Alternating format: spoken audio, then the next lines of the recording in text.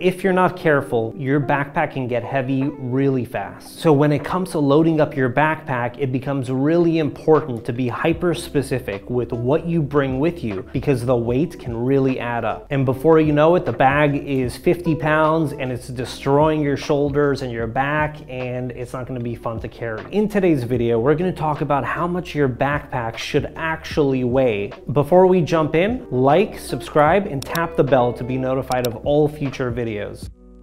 Generally, a fully loaded backpack should not weigh more than 20% of your body weight. So if you weigh 200 pounds, you can get away with a 40-pound backpack for a day hike. If you weigh 160, you can get away with a 30-pound backpack. I would even try to keep it under 20%. So if you can get away with 10-15% of your body weight, that's even better. So just make sure when you're researching backpacks to look at the actual weight of the backpack when it's empty. If it weighs more than 4 or 5 pounds to start, then you know it's going to be really heavy when you start adding some gear. This is the Voyager backpack. It can be used for hikes, photography, everyday use. So the Voyager backpack weighs about 2.5 pounds. The reason why is because of the material. So this is a wax canvas material, and the hardware is antique brass. Everything combined is a pretty lightweight bag, but it's also very durable. So this can handle water, fire. It's a very resilient backpack, but it's also lightweight, so it's not going to destroy your back. So when you guys are researching your next backpack, just make sure that it's as lightweight as possible without compromising on the functionality or the durability. If you found this video helpful, like, subscribe, and tap the bell to be notified of all future videos.